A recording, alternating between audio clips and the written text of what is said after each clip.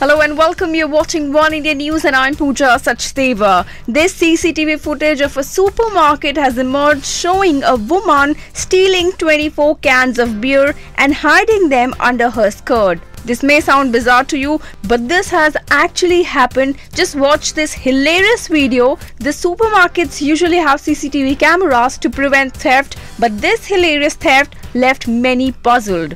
Woman can be seen roaming around in the store with her family casually, but when she was convinced that nobody was watching her, she quickly picked up a beer carton and easily hid her under her skirt. She even walked with beer cans carton still between her legs and his family reacting as if nothing happened.